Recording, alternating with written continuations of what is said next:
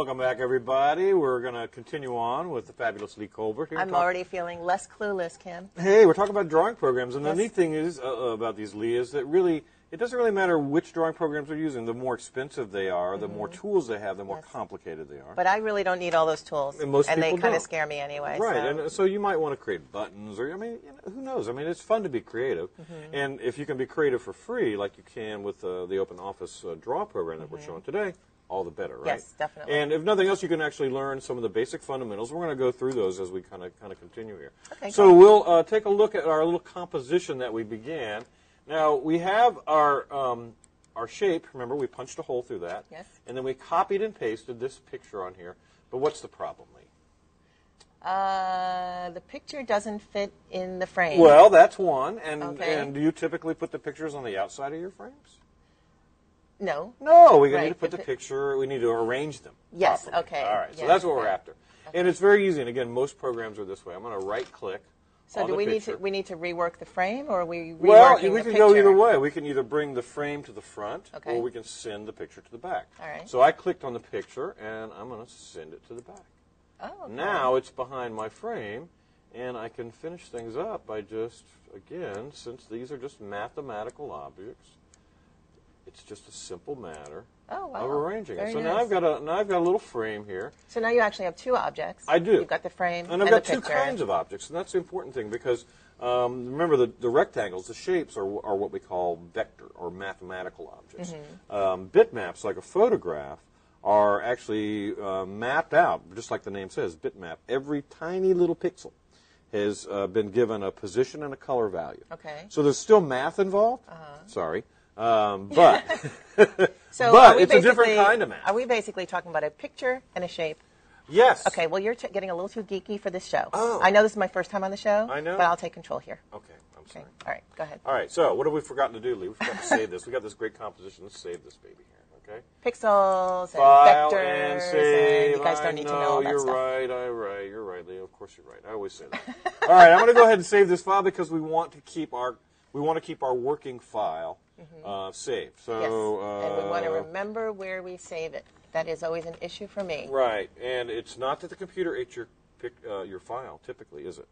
That's what people say. Oh, the computer ate my Yes. file. Because the computer does not have a personality of its own. No. And Sadly. it remembers where it only remembers where It you only put it. where right. you put it, what you told it to do. Right. Now, so I've got my frame here. Now, let's take a look at a couple other things. I've got, it's blue. Lovely. What if we wanted to make it turquoise? Well, gee, that's hard. What if we wanted... I think you need a designer with you. You do? Yeah. You think I need some kind of other fill? Well, I think you need somebody who's color coordinated. I see. Well, what if we go... No, it's fine. Invisible. It's well, yeah. What do Why we would you do? use invisible? Well, Why make it if no one can see it? I don't know. Maybe you want to just turn it off so while you're working on it.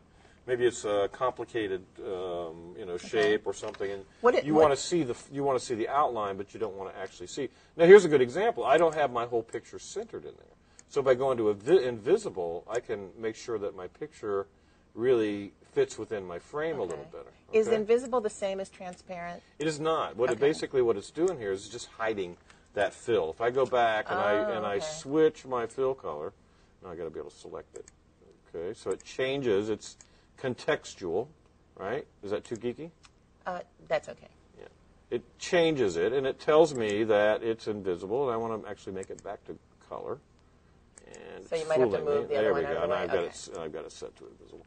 How about a gradient? Now, what gradients allow me to do is mix colors. Ooh, So for my nice. frame, maybe I want to have a mixture of colors. And can you modify the colors within that? Most programs will allow you to do that. I don't know if this one But since does. we haven't used this one, we don't know the answer really to know that. the answer to that. But I would imagine, my guess would be, you would something like a paint bucket tool. You look for a little icon that looks like a paint bucket, and you can typically, there's a paint bucket tool right there. So you can typically change look at that. gradients Very by nice. going to the paint bucket. So maybe I want to make a change to this one. All right, I can do that. And there are lots of other options here. And again, we don't really have time to go into all of them. But even though this is a free program, it's got a lot of the same kind of features that you would find in something a little more advanced. I can even go into a bitmap frame here And maybe I want to use something like a picture of a, oh, I don't know. How about something like that? Oh, very nice. Yeah, and that's not bad, is it? Yeah. Now, the other kind of things that you would typically want to do in a drawing program now are going to be looking at effects. Things like drop shadows and gradients and those kind of things would all be in that area. How about if we see a style here, and I have no idea what we're going to find on this screen, but let's see if we see something that looks like. What's a style, Ken? While you're looking, can you tell us? Well, a style would be something. Let's imagine that you've created that frame now, and you want to use that frame over and over again. You want to use the colors, so sort of like cloning, the line values. Oh, yeah, I'm not sure exactly. Styles in a word processor work the same way. Okay. Basically, it allows you to save all the attributes of the item that you've created. Okay. So if I wanted to create another picture frame with exactly the same colors, I could do that by creating a style. Oh, okay. And then so I do that in my style. photo editing software, actually. Sure. If I change to black and white and make it a little fuzzier and a little brighter, I can save those changes. I didn't realize those were called styles. Yeah, well, and again, these are things that change from one program to another, so you might see them in different places. And I am actually looking I've seen it in Word, but I never knew what it was. Right. Well, now you go. Now you're no longer clueless. There you go. Now what I'm looking for is styles. Works. Come on, styles, where are you? Not styles, I'm looking for effects. Because I want a drop shadow. I gotta have a drop shadow. So, but a drop shadow is unique to this particular program? Well, no, you'd see drop shadows in a lot of different places like this, but I'm not going to stumble through. Basically, the idea of a drop shadow is obviously it just kind of gives you that sort of effect there. Kind of a 3D effect? Yeah, exactly. Looks more professional sometimes, right, there's some other nice tools here. Now, again, there are different tools that you can choose. Down at the bottom of the screen, maybe you want to just do some stars. Maybe you want to make something that really grabs somebody's attention. Maybe I want to do this could sort of be an advertisement. This could be your background, and you could put a star, like 50% off. Sure. So let's go ahead and maybe a greeting card. Let's do a nice star here, a nice 5-pointed star, and I want to get somebody's attention with this. And obviously, we don't want to use that boring blue. Let's go to something a little more exciting, maybe a magenta.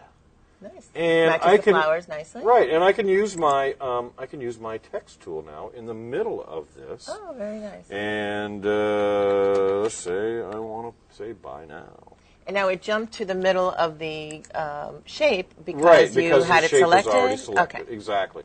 Now I just double click on this shape, and then I can start changing the properties of the shape. Maybe I want to make it a little bit bigger. Now, again, these are all things that I'm kind of just figuring this out as I go, and it's not because I'm brilliant necessarily. Oh, I think it is. It's because you get used to working with computers. You get comfortable with using computers, and you kind of are able to figure these things out on your own. Yeah, the buttons are similar. They see are. The font. The font changes there. You've got bold. You've got italic. I've got spell check. I've got bold. Yeah. I don't see a color Paragraph for styles. value for this, so let's see. Oh, I think that's it there. Maybe if you, there we go. That's the font color. So there's my font color. I want something in a light color so it stands out against my... And all the buttons across the top, you've got file, edit, view. So I can take that here, and I bet I can even scale this down, and the text with the star will scale, but the text will not. Okay. So you'd have to make the text a little smaller. Very easy. So when we come back from the next segment, we're going to talk about exporting and saving. Okay. All right, because we're still working in Open Office. We want to be able to use this maybe in Microsoft Office or PowerPoint or somewhere else. Or somewhere else, yeah. So we'll talk about it in the next segment. We'll wrap things up with viewer mail. Wrap it up.